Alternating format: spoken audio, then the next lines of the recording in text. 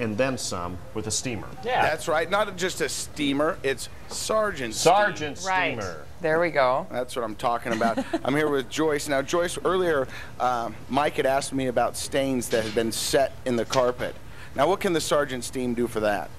Well, typically we can take it out, but we also don't know if it's been set there for a while.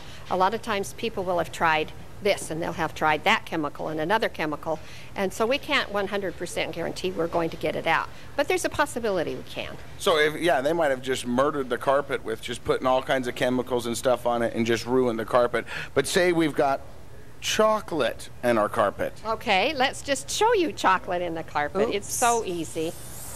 As I put the easy. steam nozzle down there, it just dissolves that chocolate. You gotta be kidding me. She's like, give me something challenging. Yeah. Come on, yeah. Child's play. Man.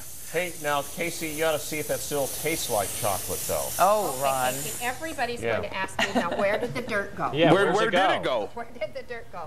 You know, the molecules of dirt are just very, very tiny, and they've been spread out over the carpet. So what we're going to do is put this one on, which is our big brush. Okay, let's hurry and do this. They're telling me we got to cut, but let's just show them real quick. Ooh. And then that brings up the rest of the dirt. And then let's flip that over and show them. Wow. Wow. Well, how about that? Hey, coming up, I'm going to show you how the Sargent steam can be a man's best friend. I think it I already think it'd be is. anybody's best friend. Well, I'm just talking about golf clubs. Oh, Oh, okay. Oh, yeah. I thought you were talking about like cleaning the dog. Well, that too. got to be careful. Yeah. All Okay, right, thanks, Casey. Okay.